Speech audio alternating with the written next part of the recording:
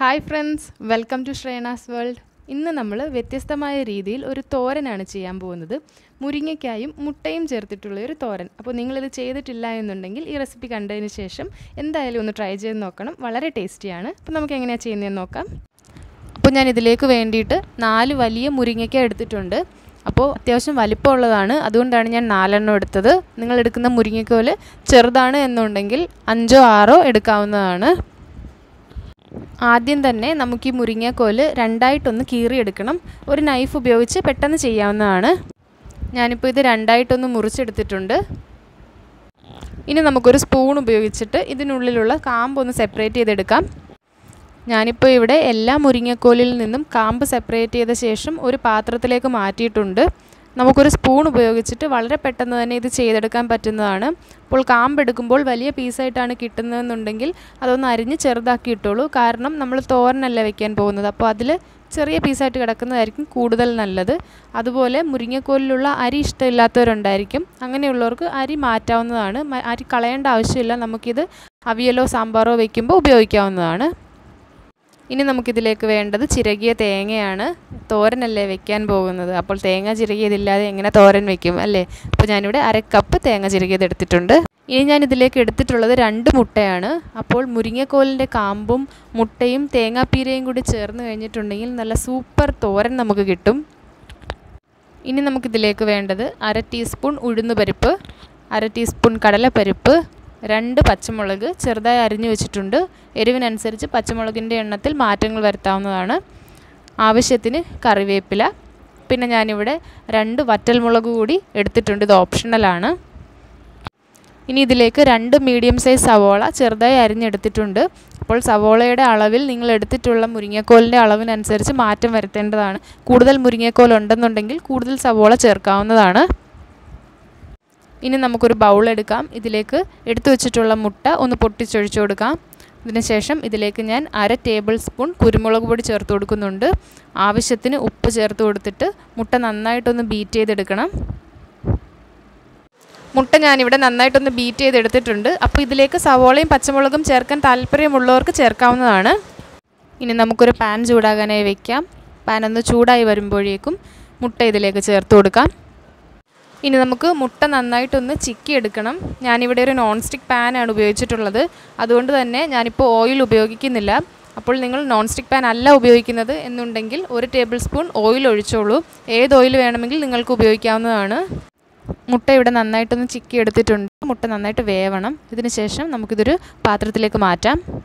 ഇനി നമുക്കൊരു പാൻ ചൂടാകാനായി വയ്ക്കാം. പാൻ ഒന്ന് ചൂടായി വരുമ്പോഴേക്കും ഇതിലേക്ക് ആവശ്യത്തിന് എണ്ണ ഒഴിച്ചു കൊടുക്കാം. ഞാനിവിടെ 2 ടേബിൾ സ്പൂൺ സൺഫ്ലവർ ചേർത്ത് കൊടുത്തിട്ടുണ്ട്. എണ്ണ ചൂടായി വരുമ്പോഴേക്കും ഇതിലേക്ക് ഉഴുന്നുപരിപ്പ് ചേർക്കാം.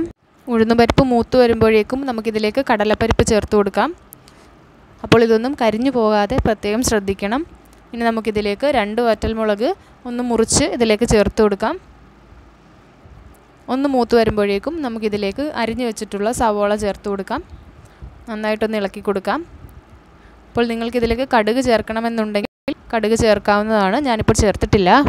സവോള പെട്ടെന്നൊന്ന് റെഡിയായി കിട്ടാൻ വേണ്ടിയിട്ട് നമുക്കിതിലേക്ക് ആവശ്യത്തിന് ഉപ്പ് ചേർത്ത് കൊടുക്കാം. ഞാനിവിടെ 1/2 ടേബിൾ സ്പൂൺ ഉപ്പ് ചേർത്ത് കൊടുത്തിട്ടുണ്ട്. ഉപ്പ് കുറവാണെന്നുണ്ടെങ്കിൽ നമുക്ക് പിന്നീട് ചേർക്കാവുന്നതാണ്. സവോളയൊന്ന് വാടി തുടങ്ങിയിട്ടുണ്ട്. ഇനി നമുക്കിതിലേക്ക് അരിഞ്ഞു വെച്ചിട്ടുള്ള പച്ചമുളക് ചേർത്ത് കൊടുക്കാം.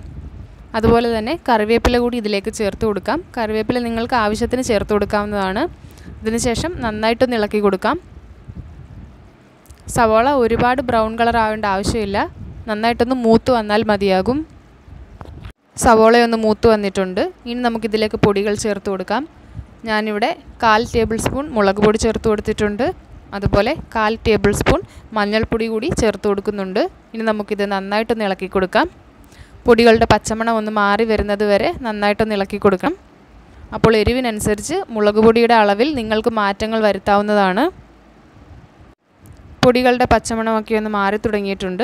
ഇനി നമുക്കിതിലേക്ക് അരിഞ്ഞു വെച്ചിട്ടുള്ള മുരിങ്ങക്കോലിൻ്റെ കാമ്പ് ചേർത്ത് കൊടുക്കാം. അതിനുശേഷം ഇളക്കി കൊടുക്കാം. നമ്മൾ ചേർത്തിട്ടുള്ള പൊടികൾ എല്ലാം തന്നെ മുരിങ്ങക്കോലിൻ്റെ കാമ്പിലേക്കും ഒന്ന് എത്തണം. അതിന് വേണ്ടിയിട്ടാണ് നന്നായിട്ട് ഇളക്കി കൊടുക്കുന്നത്. അതുപോലെ തന്നെ മുരിങ്ങയ്ക്കായ്ക്ക് ഒരു പച്ച ചുവയുണ്ട്. തുറന്ന് വെച്ചിട്ട് കുറച്ച് നേരം ഒന്ന് ഇളക്കി കൊടുക്കുമ്പോഴേക്കും അതൊന്ന് മാറിക്കിട്ടും. ഇനി നമുക്കിത് അടച്ചു വെച്ചതിന് ശേഷം ഒരു 5 മിനിറ്റ് ഒന്ന് വേവിച്ചെടുക്കാം. ഇപ്പോൾ ഒരു 5 മിനിറ്റ് ആയിട്ടുണ്ട്. നമുക്കിതൊന്ന് തുറന്ന് നോക്കാം. അപ്പോൾ നമ്മുടെ മുരിങ്ങയ്ക്ക ഇവിടെ പാതി വെന്ത് വന്നിട്ടുണ്ട്. ഇനി നമുക്കിതിലേക്ക് എടുത്തു വെച്ചിട്ടുള്ള മുട്ട കൂടി ചേർത്ത് കൊടുക്കാം. ഇത് രണ്ടും ചേർത്തതിന് ശേഷം നന്നായിട്ടൊന്ന് മിക്സ് ചെയ്ത് കൊടുക്കാം. അപ്പോൾ മുരിങ്ങയ്ക്ക വേവിക്കുന്ന സമയത്ത് വെള്ളം കുറവാണെന്ന് തോന്നിയിട്ടുണ്ടെങ്കിൽ നിങ്ങൾക്കതിലേക്ക് കുറച്ച് വെള്ളം കൂടി ചേർത്ത് കൊടുത്തതിന് ശേഷം വേവിച്ചെടുക്കാവുന്നതാണ്. മുരിങ്ങയ്ക്കയിൽ നിന്ന് തന്നെ കുറച്ച് വെള്ളം ഇറങ്ങും. അപ്പോൾ ആ വെള്ളം പോരായെന്നുണ്ടെങ്കിൽ മാത്രം വെള്ളം ചേർത്ത് കൊടുത്താൽ മതിയാകും. ഇനി നമുക്കിതിലേക്ക് ചിരകി വെച്ചിട്ടുള്ള തേങ്ങ ചേർത്ത് കൊടുക്കാം. അതിനുശേഷം നന്നായിട്ടൊന്ന് ഇളക്കി കൊടുക്കാം. അപ്പോൾ മുട്ടയും തേങ്ങയും മുരിങ്ങക്കോലിൻ്റെ കാമ്പും കൂടി ചേർന്നിട്ട് നന്നായിട്ടൊന്ന് യോജിച്ച് വരണം. നന്നായി മിക്സ് ചെയ്ത് കൊടുക്കാം. അപ്പോൾ നല്ല മണം വരുന്നുണ്ട്. അപ്പോൾ ഈ സമയത്ത് നമുക്ക് ഉപ്പൊക്കെ നോക്കാവുന്നതാണ്.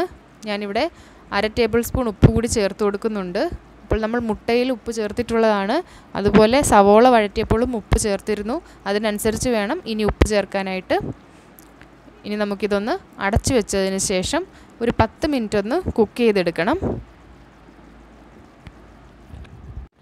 ഇപ്പോൾ ഒരു 10 മിനിറ്റ് ആയിട്ടുണ്ട്. നമുക്കിതൊന്ന് തുറന്ന് നോക്കാം.